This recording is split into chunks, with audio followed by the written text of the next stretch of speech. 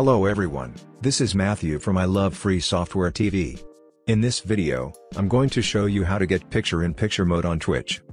For this, we're going to use a free extension called Picture-in-Picture for Google Chrome offered by GoogleChromeLabs.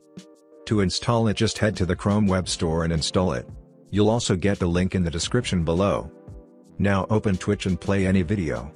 To activate the picture-in-picture mode on this video, click on this picture-in-picture extension icon, next to the address bar.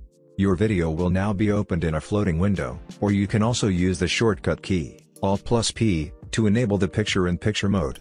You can pause and play the video from the same window and can resize it according to your needs. When you close the window, you can resume the video from the original tab. That's it guys, this is how you can use picture-in-picture mode on Twitch. If you like this video, hit the thumbs up below and remember to subscribe us for more.